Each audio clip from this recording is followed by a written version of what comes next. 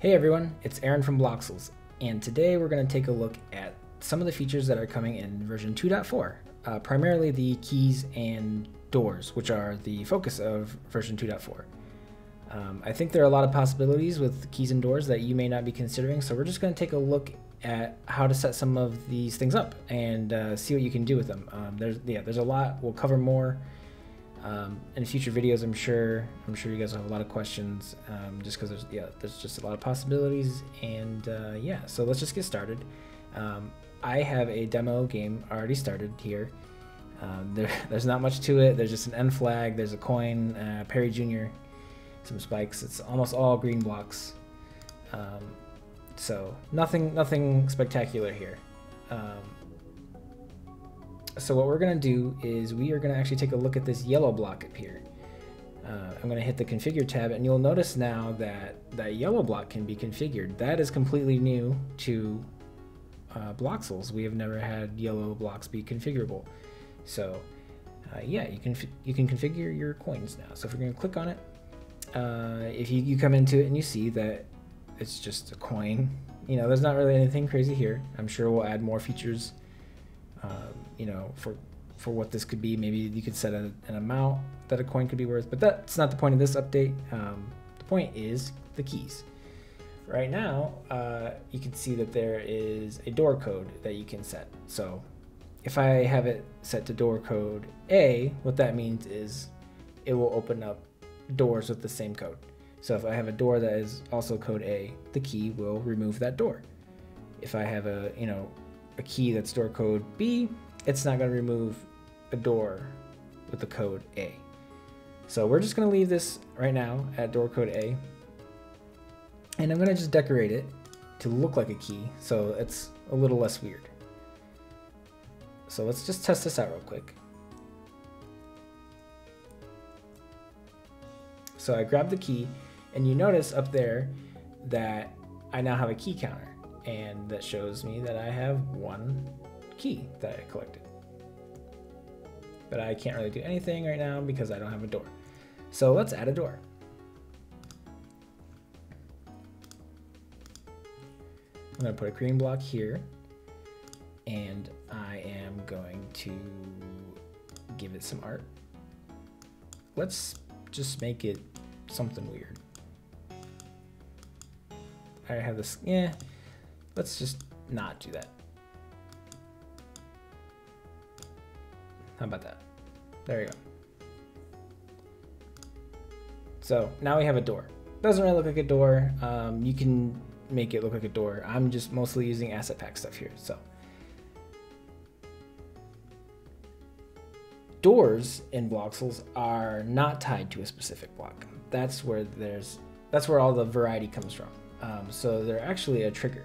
So you can see now there's a third trigger that looks like a door. So we're going to click on the door trigger, and we're going to click on the block we just added, and we're going to add a door. So you can see, as I talked about earlier, the door code. We're going to leave it A, so the key that we have now currently will open it. And you see right here it says uses key. What that means is if you come up to a door, it'll take the key away. If you have yes selected, it's like you spend the key, or the key's destroyed, or it's just gone. You'll have to find another key later if you want to open doors with code A, or you can keep it, and you can continue to open doors with that key. I'm just gonna leave no for now, and we're just gonna take a look and see how that works. So you can see I walk up to it, and it's just a green block. Grab the key, boop, and the door's gone. So now I can go and I can complete the game if I want. I'm not going to. And notice how I still have one key. If we go back to the editor, and if we want to change that, let's just say yes, we do want to use the key.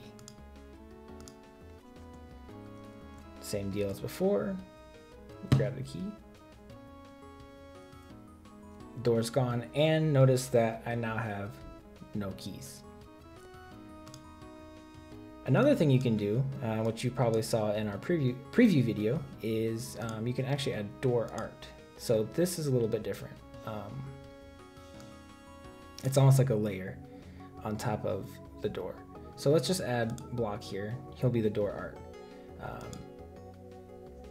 So now when I hit test, we have kind of like an artwork that's overlaid on top of the door. Grab the key, and now it kind of flickers and it's gone. So yeah, that is how you know, the basics of how you set up a key in a door. Now we can make it a little more interesting. Let's get rid of our block here. And now let's add an orange block. Let's just decorate it the same. And then let's add a door trigger onto it. And we'll leave that all the same. So now you notice you walk up to it, and even though it's an orange block, you don't get the little, you know, kind of like selection cursor border thing that comes around it when you normally approach an orange block. You know, it's just like it's a green block. So we can go up here, we grab our key, and we can now pick it up and move it.